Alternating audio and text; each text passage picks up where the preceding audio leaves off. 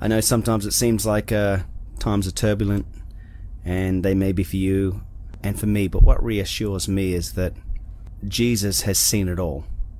You think about what he went through and what he has seen and what God has seen.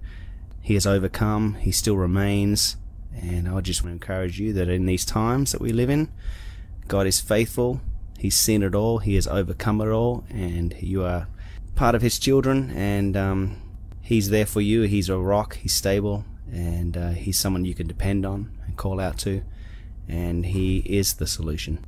Just want to encourage you in that. Be safe, stay strong, and we hope to see you soon.